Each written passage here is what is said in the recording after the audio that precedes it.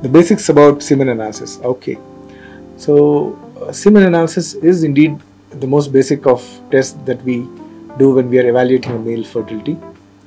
Ideally, it should be done at a good center. It should be done by a good andrologist who's been doing it on a regular basis. The semen should be given at least after 3 to 4 days of abstinence with the couple. And even if, let's say, a report doesn't come out very well, we'll never be worried about it. We always ask for 2, in fact, maybe even a 3rd semen analysis before we really decide if a patient has issues with fertility or not.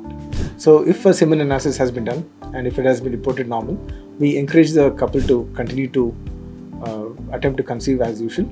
However, we do also ask them to come back at reasonably regular intervals, and we would ask them to get another report of semen analysis probably about 12 weeks after the first one has been done.